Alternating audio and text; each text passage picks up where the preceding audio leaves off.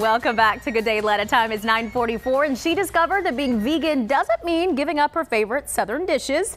Food blogger and Atlanta native Jenné Claiborne is here with a recipe, actually a couple of them, from her very first cookbook. It's called Sweet Potato Soul. And Jenné, it's so good to have you here today. Thanks for having me. I'm excited. Welcome to Good Day. Let's first start by talking about what exactly is vegan. What can you have? What can you not? Right. So when you're vegan, you're eating an abundance of fresh fruits and vegetables, whole grains, legumes, and we abstain from animal products. So no dairy, no meat, no fish, but there's so much other stuff to eat, and even you can make your favorite classic dishes like the soul food things I grew up on vegan as well. Well, I think that's what can be intimidating for people who, who hear this word vegan and hear what they're not allowed to have, but you're saying, hey, that doesn't mean you have to give up what you like. Yeah, absolutely. I mean, I thought that at first, but it wasn't until I really got in the kitchen and started playing around with food and coming up with these recipes that I realized I can do this. Yeah, I don't have to give my favorite foods up. Yeah. No way. Yeah, I want to mention this too. So you decided to become vegan in your 20s. Yeah. Why did you make that decision? I'm always interested to hear, what led people to this. So I was working at a vegan restaurant and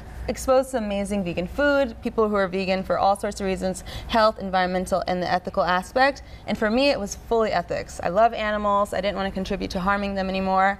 And I realized that the food is amazing and I can do this. So now I'm vegan for all the reasons. Love it. Sure. Love it. You have a cookbook. Yes. Lots of dishes. What are you making today? We're going to be making the cauliflower fried chicken. Okay. Fried chicken, okay? Okay. So I actually like to use vegetables in place of animal products rather than meat substitutes like mock meats. Mock meats are great. They're really easy to use, but you can also use vegetables like cauliflower as well. Who knew? Who knew Exactly. you could make fried chicken? Fried chicken with cauliflower. With cauliflower, and it's super delicious. And so the thing is, your brine and your batter is pretty much the exact same as it would be if you're using actual chicken. The only thing I altered in this recipe is that I'm using non-dairy milk, and instead of egg, I'm using cornstarch, and that helps keep it nice and crispy, helps the batter to stay on the cauliflower fried chicken, and it's absolutely delicious. But the spices are pretty much the same. We have paprika in here, we have onion powder, garlic powder, all the things that you're already familiar with. I put a little Old Bay. Okay.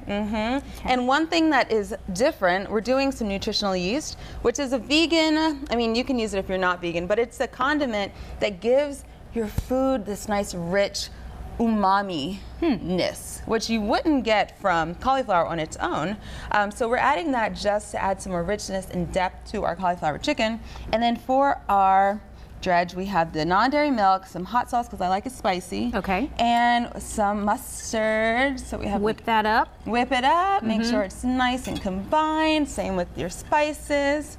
And no, I'm gonna put some gloves on. Okay. Gotta have the cauliflower, right? You gotta have the cauliflower. You're gonna. So you can actually do this also with mushrooms. I love it with mushrooms. It's super easy, super delicious, and they're super healthy as well. So I always like to do a double batter. So I'm just gonna use my glove for the wet because it's so messy. Make sure it's nice and coated. Add it to your dry.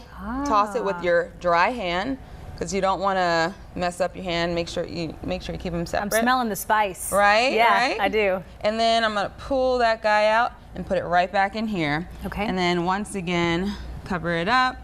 Because we need a double batter because it's so much tastier like that and crispy and it gets nice and tender on the inside, just like it's supposed to be. But you're using cauliflower, which is the fun and new thing. So go through this again, and then what's our next step? Yeah, and if you've ever made fried chicken, it's the same thing. Next step, drop it right into your hot oil. Same thing, you just happen to be using cauliflower in the inside. Yes, so we're gonna cook that up. That's our finished result. That's what it's going to look like, which is really good. I'm saying, right? Yeah, seriously. Really good. Plus, I'm guessing you can eat a little more of it than what you could with like traditional. You can. Now, it's still fried, of course. That's true. But it is better. No cholesterol, no saturated fats. Yeah. Well, the oil, plenty of fat. You can feel better about it. You feel better about it. You can feel better about it. So you have a few other things that are. We'll talk about that while that's frying up. A few other things in your cookbook. What else did you bring? So we also have the collard greens here, which I mean, I'm from Georgia, so I grew up eating all these things, and collard greens are one of my favorite things to eat. Can't go wrong. No, and so growing up, my grandmother always used smoked turkey neck in there. Instead of using the animal product, to give it that nice smoky flavor and that richness, we use smoked paprika. tomatoes for the umami, and soy sauce. Soy sauce is the secret ingredient when you want depth, richness, all that good stuff in your collard greens. Never would have thought to add those to your collard greens. Okay, how about this? That is a peach cobbler. So that's on the little, that's a healthier version. Fresh peaches. We're using a whole wheat pastry flour. Gives it that nice golden color. And for the sugar, we're not doing white sugar. We actually used coconut sugar. Coconut sugar has a lower glycemic index.